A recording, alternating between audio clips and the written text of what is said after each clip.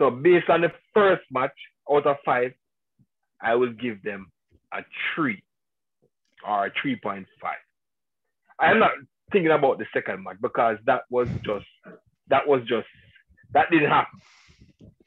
So I just grade them out of the first match. You understand? I give them a 4, not even a 3.5. I give them a 4 for the tour. You understand? But the second one didn't exist. Welcome, Sports Nation, to Sports DTM, the sports channel where we call sports down the middle. You can expect the latest in sports news, views, and reviews from our resident analysts. No sports topic is too controversial, and no team or player is above criticism. So just smash that subscribe button and ring that notification bell to make sure you don't miss out on our balanced offering of riveting sports content. And don't forget to like, share, and leave a comment below. Welcome to Sports DTM. Greetings, Sports DTM fans, and welcome to another episode of Sports Down the Middle, the channel of undiluted sports content. Today we'll be grading or taking a look at the Reggae Boyz tour of Japan, specifically their match versus the Olympic team. But before we get into that, we notice that you've been watching and liking our videos. And we also want you to join to be a part of the Sports DTM family. And you can do so by clicking that red button right down there, that subscribe button. If your subscribe button is still red, then that means you are not a part of the Sports DTM family. So what are you waiting for? Just click that red button and come on and enjoy the Sports DTM family. So the Reggae Boyz just concluded their tour of Japan, and we will be focusing on the Olympic team that they played with a few of the adult players, the senior players. So, Ray, what is your rating on the team's performance versus the Japan's Olympic team? Just give your a scale of 1 to 5. 5 being the highest. What is your 5, rating? 1 to 5, 5 being the highest. All right, cool. All right, fair enough. Ricky, it was horrible. It was horrible. Honestly, can't give them more than a 1. And 1 that is to just 1.5 the much. versus the Olympic team, right? Yeah. All yeah. right. Yeah. No, we were just a no shot on target. Remember that. No shot on goal at all. Fair enough. Fair enough. Great. Tigat, what is your view on Ray's rating, and what is your rating? Why really grade them hard. You understand? We're talking about the Reggae Boyz, the senior men in a plan. We must look at the score. It was 4-0. You understand? And it wasn't a good look. You understand? It really wasn't a good look. But for my grading for the overall team, I'll give them 0.5.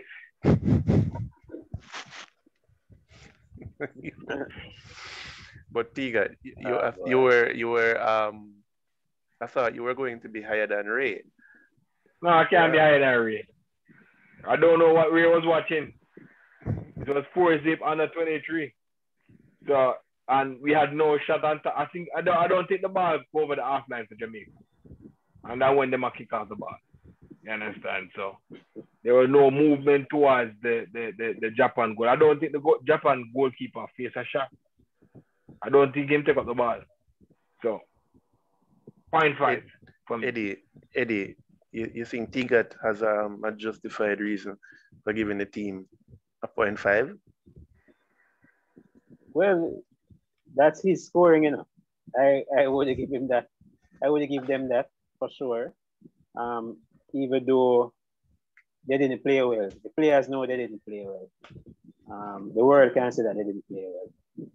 We were very reluctant in terms of giving this player rating. So it's okay, let us rate the team on a whole. But overall, it's still a low, no matter what we do. But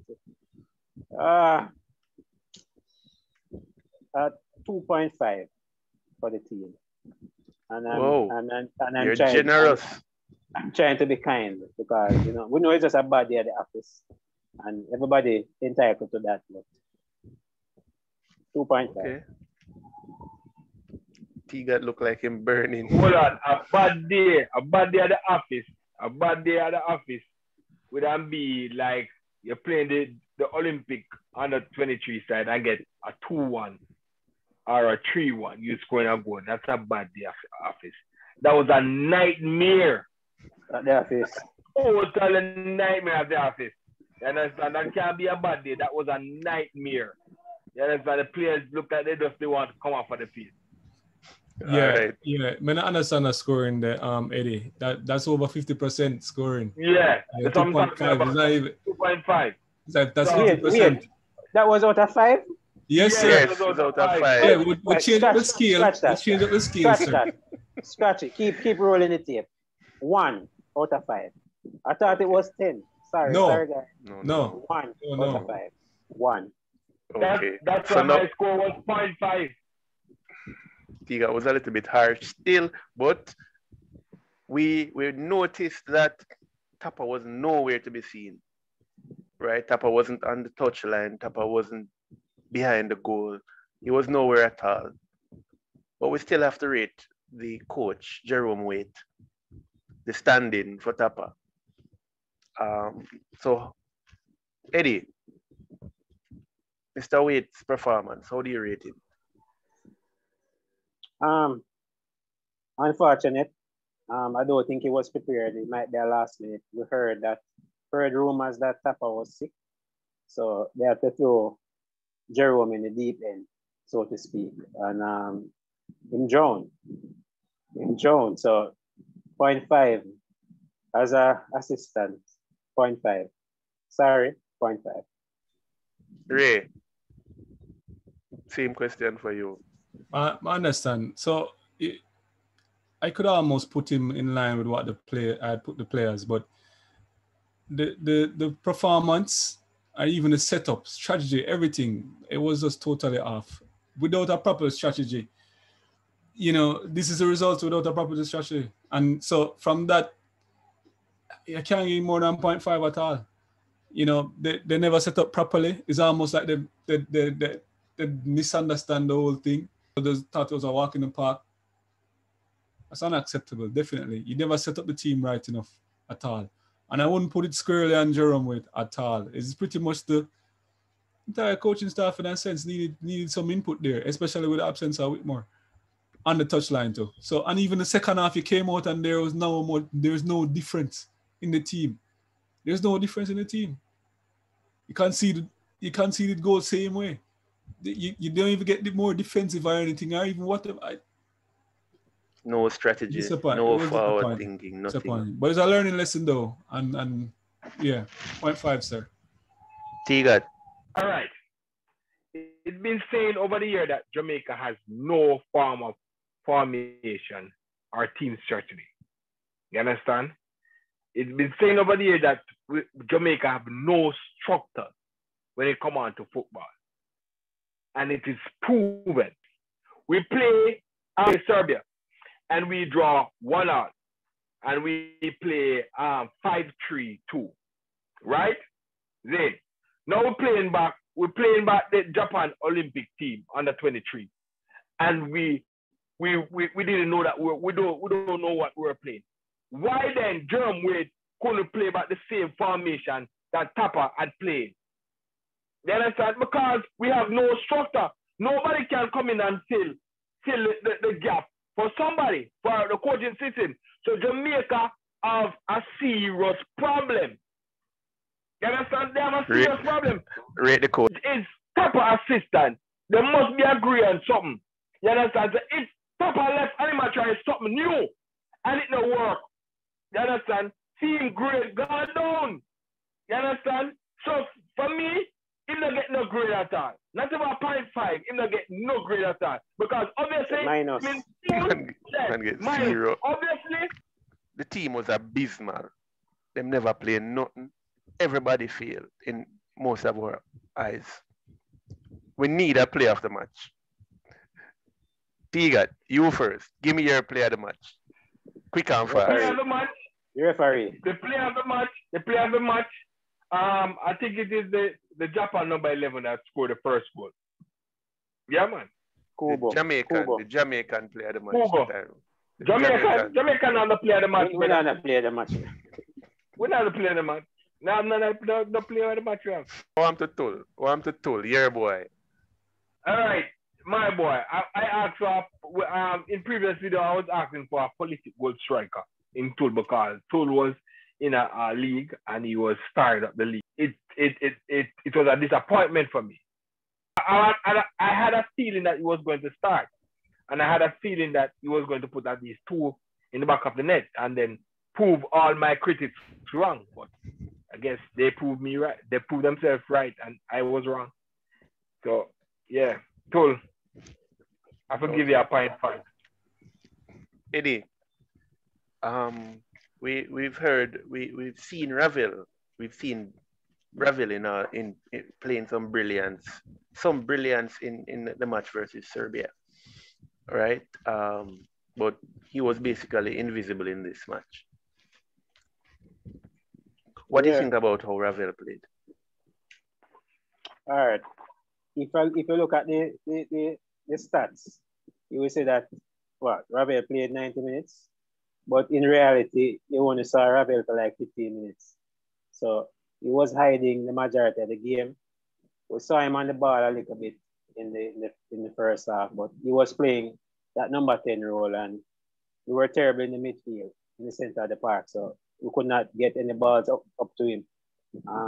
It's only in the second half we see probably the formation or little things change where Ravel had to come back deep to pretty much get the ball. So he had to come back and pick up the ball from the center backs. That's where you saw him a little bit more, and he had a few touches again. But for the most part, we needed Ravel to come and dictate this game and dominate the game and come and take up the ball and say, let me try and get us back into the game. You know, be that talisman for us. But unfortunately, we didn't see that. And overall, it was a very poor performance from Ravel. He did a few tricks and so, but it's all deep. Nothing troubling the Japanese. You know what I mean? So hopefully Ravel can pull up in sacks. Ray, our goalkeeper, Dylan Barnes, he collected 4. Yeah.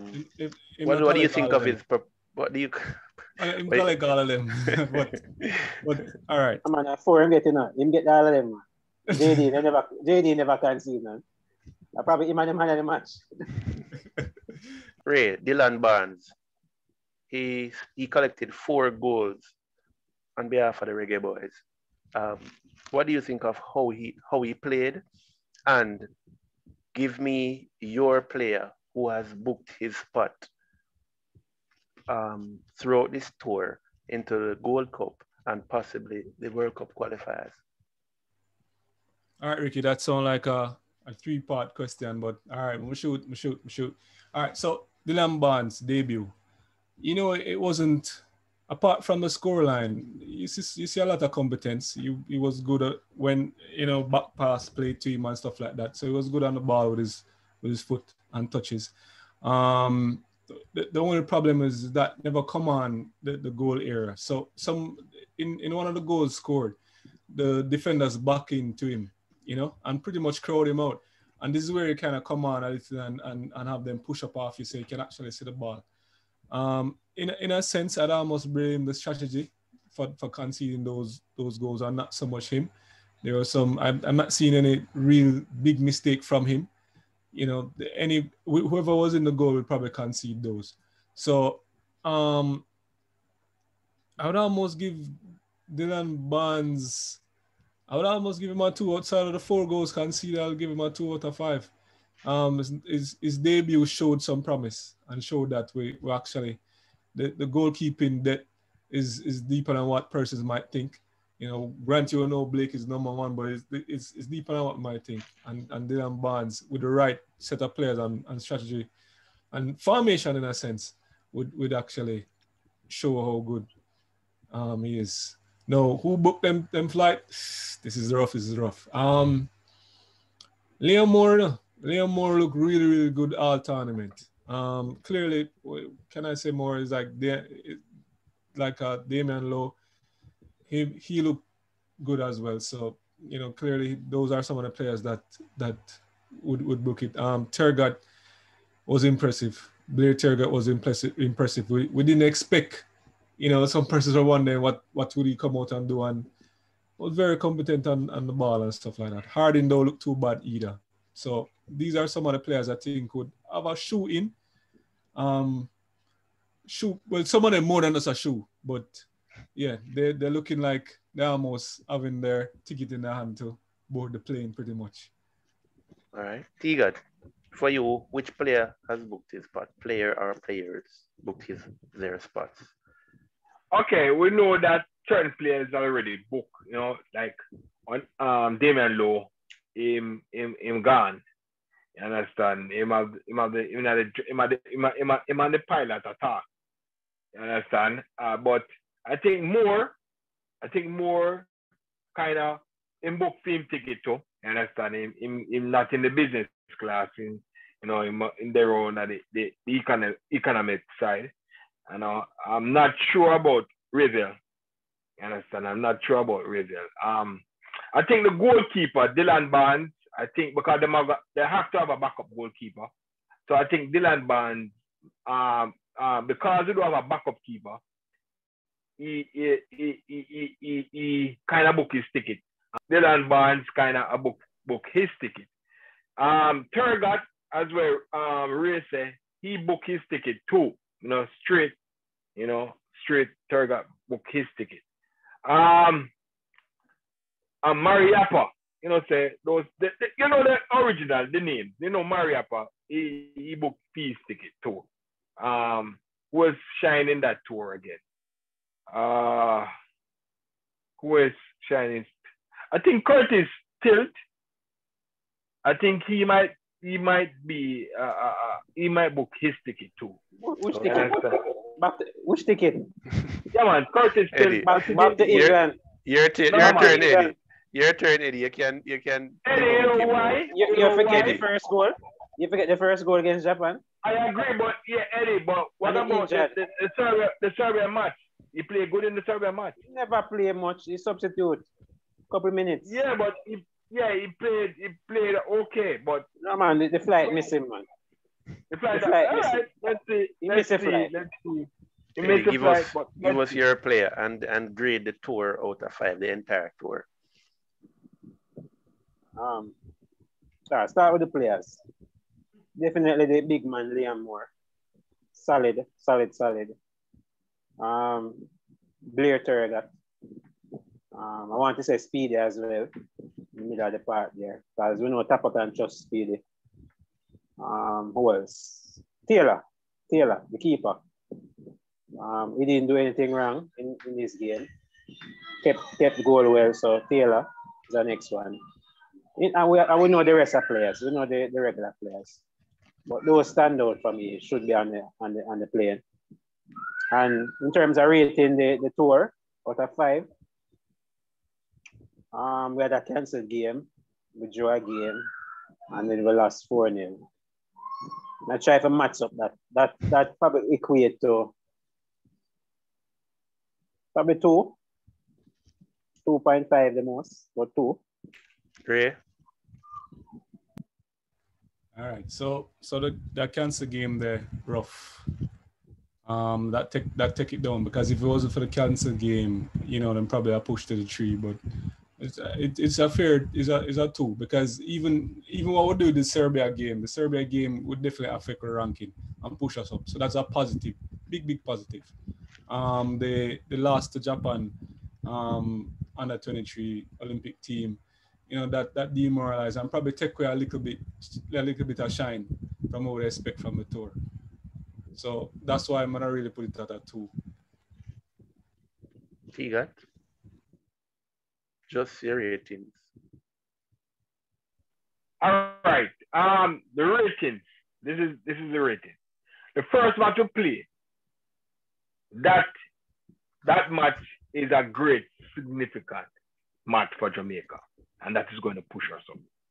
So based on the first match out of 5, I will give them a 3 or a 3.5. I'm not thinking about the second match because that didn't happen. So I just grade them out of the first match. You understand? I give them a 4, not even a 3.5. I give them a 4 for the tour. You understand? But the second one didn't exist. We had 3 match, one canceled, one never exists, and we only play 1. So Okay. Oh, you did on the live commentate. You did on the live. No, it's a nightmare. The last match a nightmare. Yeah, it was a nightmare. That didn't happen. Pretty cool settings. All right. When the dust is clear, it's just the first match that we play is going to give us the ranking. So the under 23 not going to give us the ranking. So that's why I give them a 4 for the tour. Okay, fair enough. There you have it, Sports DTM fans. Another great episode of Sports Down the Middle. And in this episode, we basically rated the tour, the Reggae Boyz tour of Japan. They missed a match, played Serbia and Japan's Olympic squad. It was, for the most part, a good experience, you know, but as most of the analysts say, it was a nightmare for them. Thanks again for watching, and we ask that you also subscribe and like the video. If you have not yet subscribed, please subscribe, and remember to tell a friend, to tell a friend, and to tell another friend, to tell them friend to come over to Sports DTM and subscribe. This has been another episode of Sports DTM. Be blessed.